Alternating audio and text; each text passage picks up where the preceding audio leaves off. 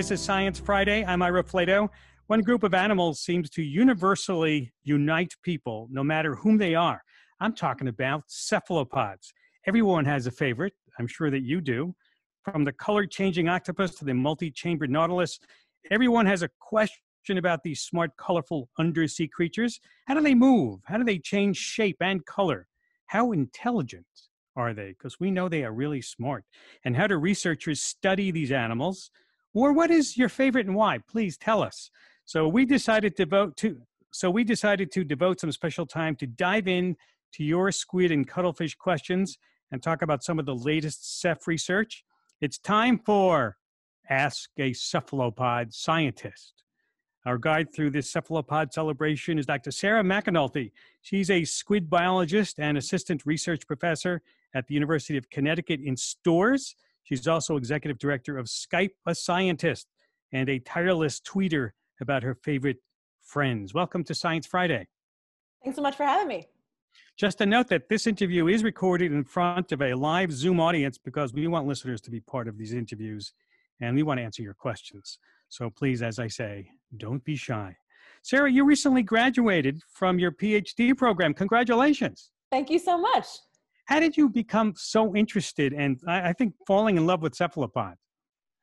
I have been interested in biology broadly since I was a little kid. I first started as being interested in dinosaurs, and then I went to the library with my mom all the time when I was young in Bensalem, Pennsylvania. And one day we checked out a videotape all about the ocean. And about halfway through, Twilight Zone music started playing and they introduced the cuttlefish. And they were doing this really amazing behavior called passing cloud. I didn't know that was what it was called at the time, but effectively it looks like a hypnotic wheel is passing over the cuttlefish's body. And I thought that was the wildest thing I had ever seen. And I was pretty much hooked on cephalopods from that moment on. Would you call yourself a cephalopod fangirl? I suppose. Fan woman at this point, perhaps, but yeah. Yeah, that's not how they say it, but you're absolutely right. Would be fan woman. You study the Hawaiian bobtail squid. Why focus on that squid? It's a great question. So the Hawaiian bobtail squid is really phenomenal, specifically for studying how animals and bacteria have these beneficial relationships with each other, these successful communications that we have in our body too.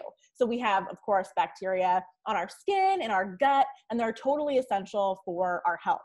The nice thing about the bobtail squid is that they have just one species of bacteria in these specialized organs on their underside called the light organ. And so those bacteria produce light that allow the squid to camouflage with moonlight coming down from above. Now, my work covers basically how the immune system can tell the difference between beneficial bacteria and all the other bacteria that squid may encounter in the seawater. That's cool. What are some of the big questions that you have still left over? You've been studying these bobtail squid for quite a while. What don't you know yet that you got to know? One of the things we really want to know, specifically with the female bobtail squid, is how they can pick out the consortium of bacteria that they'll eventually have as an adult in what's called an ANG. That's short for accessory nidamental gland. And now this is a super cool organ, also associated with bacteria. Imagine like a pile of spaghetti, and each spaghetti strand has a different species of bacteria inside of it. When the female squid go to lay her eggs, she'll wrap the baby squid in coats of jelly that if you cut it in half, looks a lot like an onion. And so each jelly layer has a bunch of bacteria all in that jelly. And so she'll lay her eggs, and unlike an octopus that constantly cleans her eggs, she'll just leave them under a coral bit or a rock and go swim away to lay another clutch another day. So the bacteria in the egg protect the baby squid from bacteria, fungus, and potentially other things in the water as well.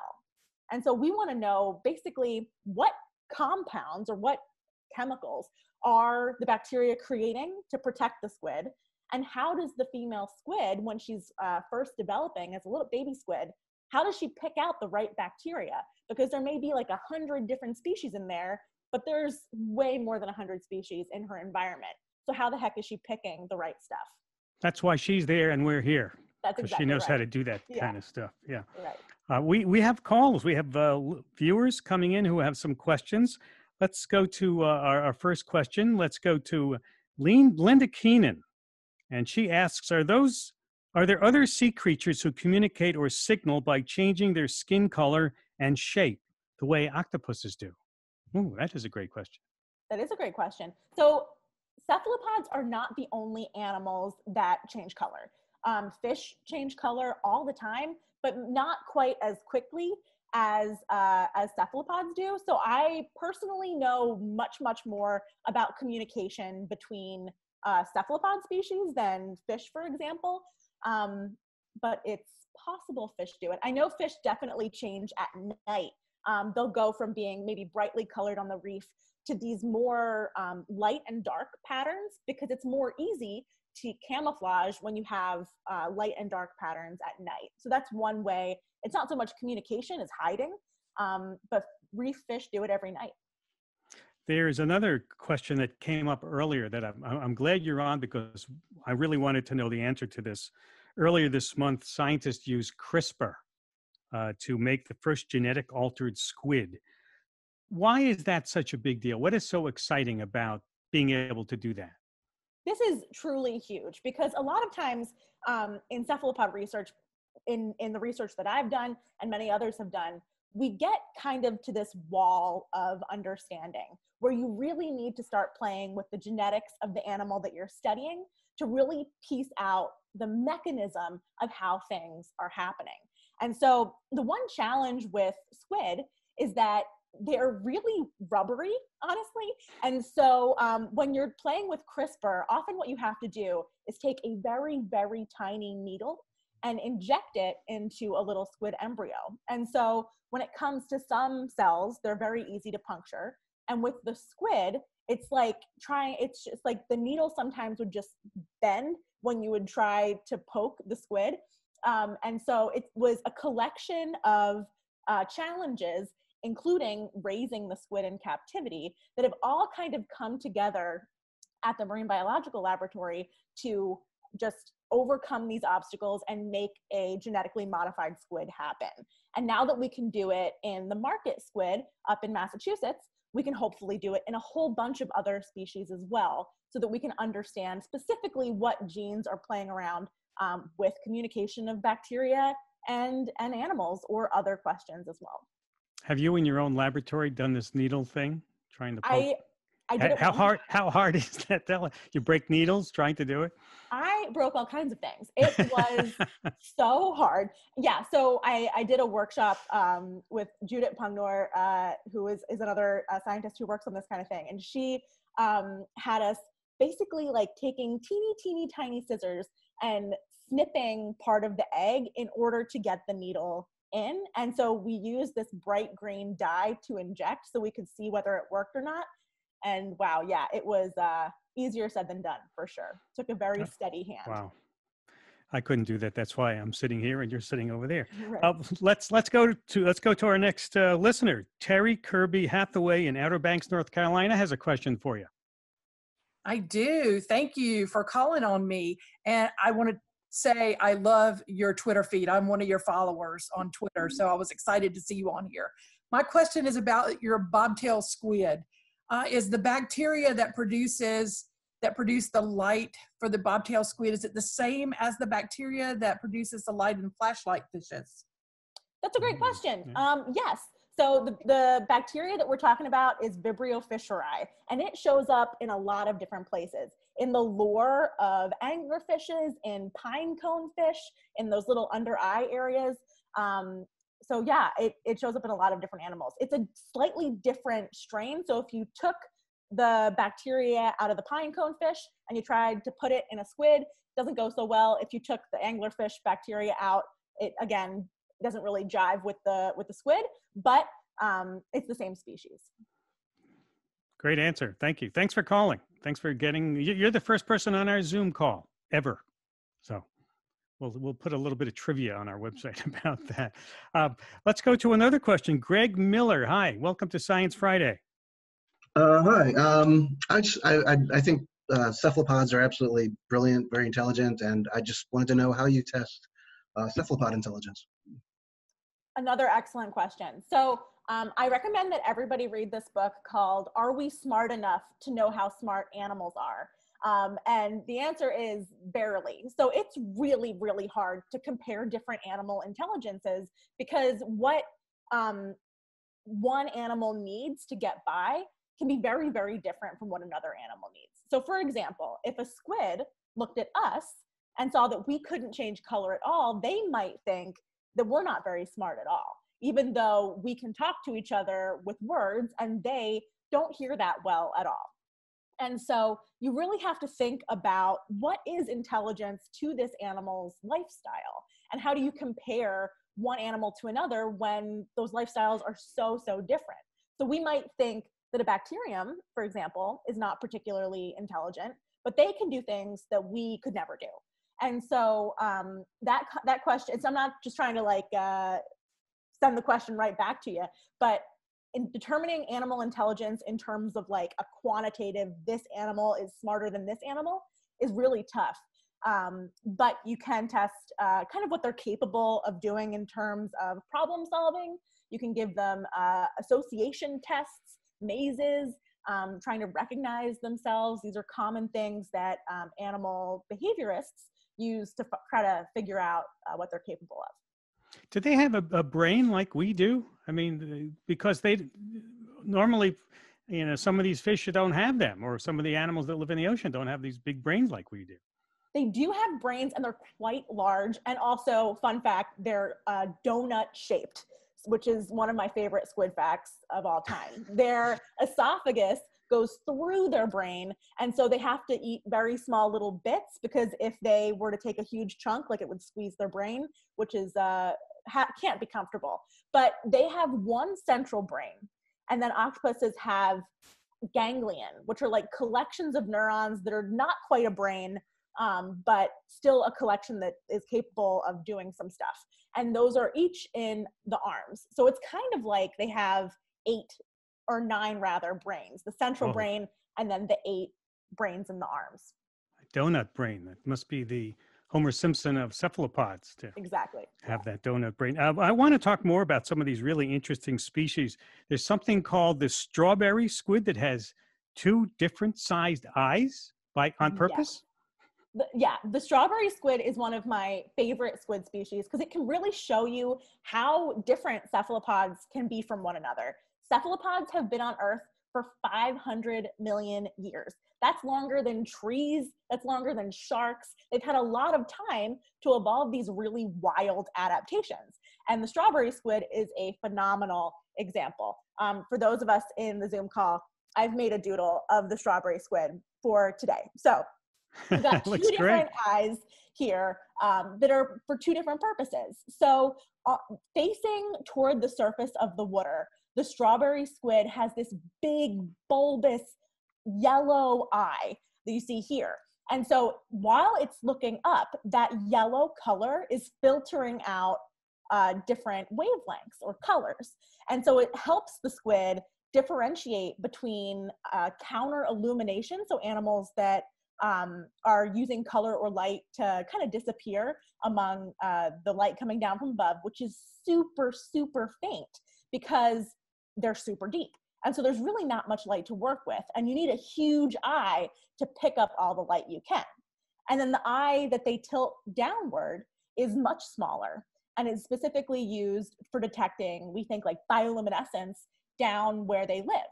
And so maybe the small eye is used to detect food for that night, whereas the bigger eye is looking up to make sure there's no predators coming from above.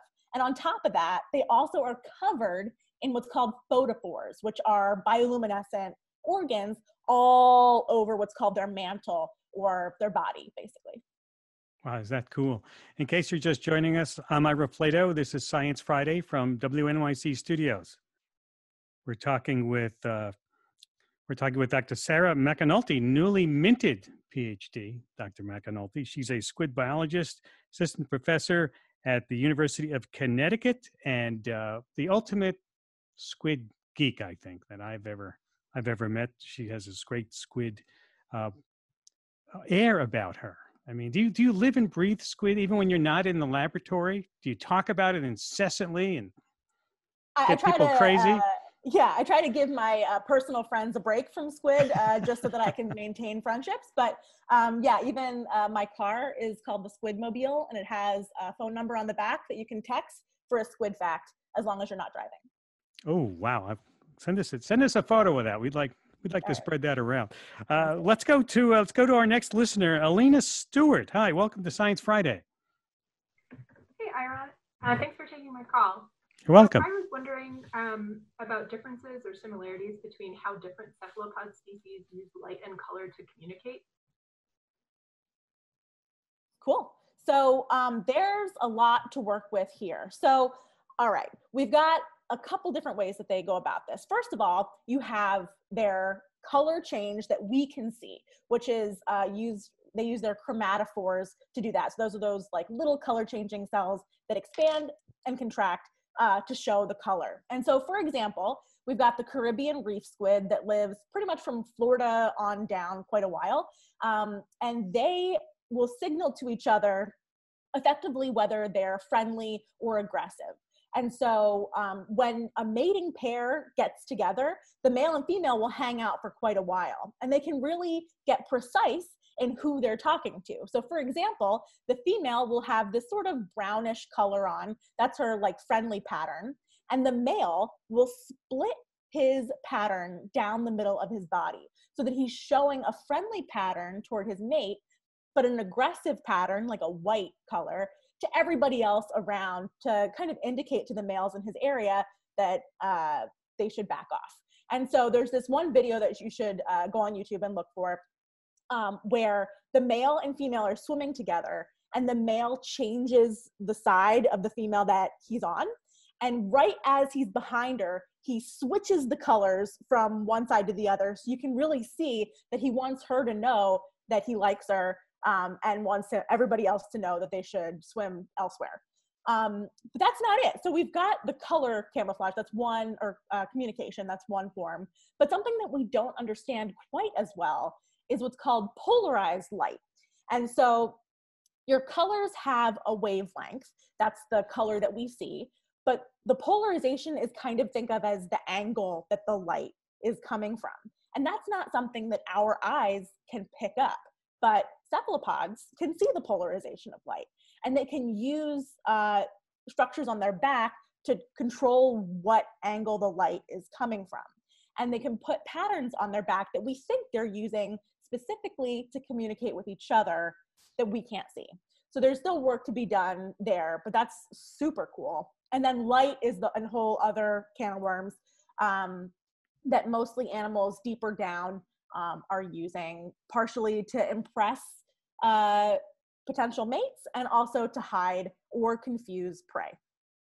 You know, it just struck me, you reminded me that one of the first videos we ever made, Flora Lichtman, who was our video producer back years ago, she did a video called Where's the Octopus, which has now gotten over 1 million views. And the octopus was, I can't think of the scientist's name, Roger, you probably know. Hanlon. Roger Hanlon. Thank you. I knew you would know. Roger Hanlon stumbled upon this octopus as he was swimming underwater, and he sort of gasped. And there it was, because it would look just like a rock sitting on the surface, sitting on the floor, and it picked itself up, and it could camouflage itself with whatever it came onto.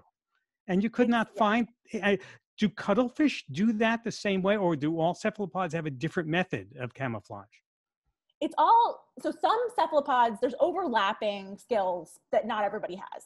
So octopuses and cuttlefish are both incredibly good at color change and shape change. The octopuses being the maximum shape changers because they don't have any big hard structures in their bodies that they have to deal with. So there are structures in cuttlefish and octopus skin called papillae, which basically allow flat skin to raise up. One of the most impressive species that does this is the giant Australian cuttlefish, Sepia apama. They basically look like they're growing eyebrows sometimes. It's wild to watch. And so really, really big protrusions can come off their skin. And just when they, as quickly as they can think, they can put those little spikes up or flatten them down. And that really helps when you're trying to look like an algae covered piece of rock or coral or what have you. Squid are not as, they don't have as many papillae to work with, basically. I'm looking out there. I see Linda Keenan on our Zoom has a question. Hi, Linda. She's from Silver Spring, Maryland. Thank you. Can you hear me? Sure Yes. can. Go ahead. Yeah, I wanted to know if squid swim more or less at the same depth, or do they swim very far up or down in search of prey? It depends on the species. So the Hawaiian bobtail squid that I work with, I mean, we can catch those squid in ankle depth water. We'll go out at night on sand flats in Hawaii, and they'll be all over the place. And during the day, they just bury in the sand where they are. You can find them at 30 meters depth sometimes, or ankle depth. Now, the market squid that you may have consumed in calamari at some point, I know calamari is having a real moment right now because of Rhode Island's recent push for everybody to eat more calamari. They will basically, over the night and day cycle, at night, a lot of plankton and other animals will go toward the surface of the water, and the squid will follow them up because that's where the food is. And then during the day, sink again. And so there are some squid that follow that pattern, some that stay deep all the time, some that stay shallow all the time. You know, you're so close to squid in your laboratory and you were so fond of them. Is it painful at all to talk about calamari, about eating them, you know? It used to be, but I have to remember that we have to think of the whole ecosystem when we're thinking about how to feed humans. And so calamari compared to fish is a more sustainable seafood because squid can reproduce so quickly. So if you're thinking about sustainable seafood, squid, generally speaking, are a better choice than a fish that may take 30 years to become sexually mature. This may change, but for now, squid are a better choice than fish for sustainability. Okay, let's go back out to Zoom to Annette Waglinski from St. Petersburg, Florida. Hi, Annette. Hi, thanks for having me. I am fascinated by the strawberry squid's eyes being different sizes. And my question is, how did they evolve? And do we see this anywhere else? Oh, that's a good question. How did that evolve? I don't know. Sometimes the wildest stuff comes up in evolution that you just kind of marvel at. It was super helpful for them. It must have been beneficial at some point in evolution. I can't think of another animal that has two different sized eyes, but if you gave me an hour to think on it, I might be able to come up with something. Ira, can you think of anything that has two different kinds of eyes? I'll keep my relatives out of this, but no, that I really can't think of anything. That is a really, at the moment. Really good question. Yeah. Symmetry is really big in nature, isn't it? I mean, Yeah. Even in physics, they talk about supersymmetry, asymmetry, and animal kingdom. The straight down the middle. Let's go to another study that was out earlier this year where researchers made, now this sounds wild, 3D glasses. They made 3D glasses for cuttlefish. Tell us about that. This was one of the cutest things I've ever seen in my life. A cuttlefish, it truly looks like the 1980s, like 3D glasses, one blue, one red eyeglass just stuck onto a cuttlefish. So the reason the scientists were putting 3D glasses on a cuttlefish is they really wanted to know how they're doing depth perception, because we know that cuttlefish need to see their prey and need to be super precise in how they strike their prey. If you watch a cuttlefish eat, they kind of will put all of their arms into a point, and the tentacles, which are the parts that actually grab the food, will be in the middle and slowly eking out, and then all of a sudden in a flash will snap out and grab the prey. So they need to be really good at knowing how far out to throw those tentacles.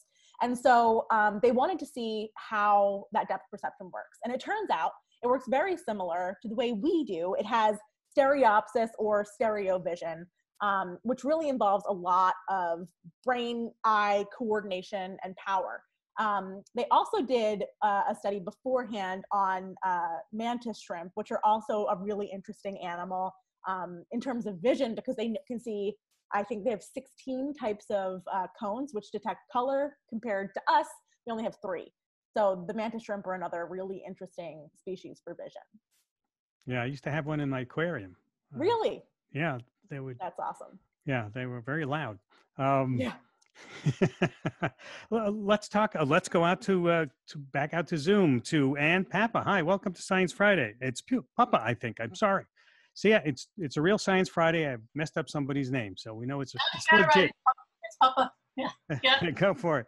I recently saw a picture of an octopus that was the size of a fingernail, and I was wondering for cuttlefish, what's the smallest cuttlefish and what's the largest cuttlefish? Ooh. What's the smallest cuttlefish? I know the smallest squid. The biggest cuttlefish, without a doubt, is the giant Australian cuttlefish. They can be 1 meter long in mantle length, which is huge. One of my bucket list items is to go to Australia in early summer, late spring, our time. It's, I guess, winter their time, and check out that mating aggregation because it's really apparently stunning. The smallest cuttlefish, I know there's a dwarf cuttlefish, but I can't promise that it's actually the smallest. But can I tell you about pygmy squid? Because no one's going to stop you. Go ahead. Great. Okay. So pygmy squid are super, super tiny. They're about the length of your pinky fingernail. They're like 16 millimeters long, and they are fantastic and amazing. But we've only really recently realized how cool they are behaviorally. And so let me tell you a little bit about that. They have the ability to create this sticky substance that's on their back and then stick to a blade of seagrass. And I kind of like to call them the Post-it notes of the sea because they just look like a little goofy squid stuck out of the top to a piece of seagrass. And then they pivot their little faces around to look for food. And it is really cool. And on top of that, they also use their ink in a really peculiar, awesome way. They will squirt out a little blob of ink and then hide behind that ink from their prey and then quickly jump through the ink and attack their prey. So they're basically creating a hunting blind with their ink, which is wild and so cool. That is cool. That is cool. How has the pandemic affected you and other cephalopod researchers? Has it had an effect? Yes, it's been tough, but I mean, it's been tough for all scientists. Anybody working with animals is really sort of stuck because if we can't go into the lab every day to take care of them, it sort of creates a problem. The one benefit of working with Hawaiian bobtail squid is that their lifespans aren't all that long. And so for an animal that may only live about 5 months in the lab, we were luckily right at the end of kind of a squid cohort. So we wrapped up that cohort and then just didn't get any more squid. I was going to go back to Hawaii to collect in June, but that was unsafe, so we didn't go. I am theoretically supposed to go in January, but I kind of doubt that that's going to happen either. So we have to just cross our fingers that everyone gets healthy again so that we can hit the ground running. Speaking of healthy, what about all the squid and all the cephalopods in everybody's lab during the pandemic? That did they leave them there? Are they okay? What happened? I know the ones at the MBL are being taken care of just as normal. So because the scientists weren't going into the lab as often, they didn't breed as many cephalopods to be studied. So there's just sort of like a pared down family of cephalopods there. There are still all the species that they had before, I think, but Brett Grassi and Taylor Sackmar just didn't breed up as many. So it's like a calmer kind of thing there going on right now. You reminded me of a few years ago, there was a new octopus, a cute little octopus that we tried. I think we talked to you about it, called Adorabilis. Oh my goodness, yes. We tried to get it named because it was so adorable. Whatever happened? Did it work? That's a good question. I mean, I know there are a lot of cephalopod researchers who call it Adorabilis still. I know Brett is one of them, and I think of it as Adorabilis as well. I don't know what the official names on the books is. Oh, it was so cute. But it is cute as heck, yeah. Cute little octopus. We have run out of time. I can't believe it. It's gone by so quickly. I want to thank you, Sarah, for taking so much time to be with us today. Absolutely terrific on our first Zoom meeting, and you've inaugurated it for us, and hopefully we'll have many more of them. Dr. Sarah McAnulty is a squid biologist and assistant research professor, University of Connecticut in Stores. She's also executive director of Skype a Scientist. And you can watch the entire video of this interview and sign up to find out about sitting on and joining us on future Zoom interviews on our website. It's there at sciencefriday.com/events. Charles Berquist is our director. Our producers are Alexa Lim, Christy Taylor, Katie Feather, and Kathleen Davis. We had technical and engineering help today from a whole bunch of people and who made it possible. BJ Liederman composed our theme music. And if you missed any part of our program or you'd like to hear it again, yes, subscribe to our podcasts. And you can ask your smart speaker also to play Science Friday. And you can leave us a suggestion on our Science Friday VoxPop app, anything you'd like to hear us to do for you. What kinds of stories would you like us to hear? That's on the Science Friday VoxPop app, wherever you get your apps. Of course, this is the old-fashioned way to talk to us. You can email us too at scifri@sciencefriday.com. Thank you all, everybody out there. 100 folks joined in on our Zoom meeting today. We're so happy to see all of you. We'll see you next time on Zoom. Have a great weekend. I'm Ira Flato.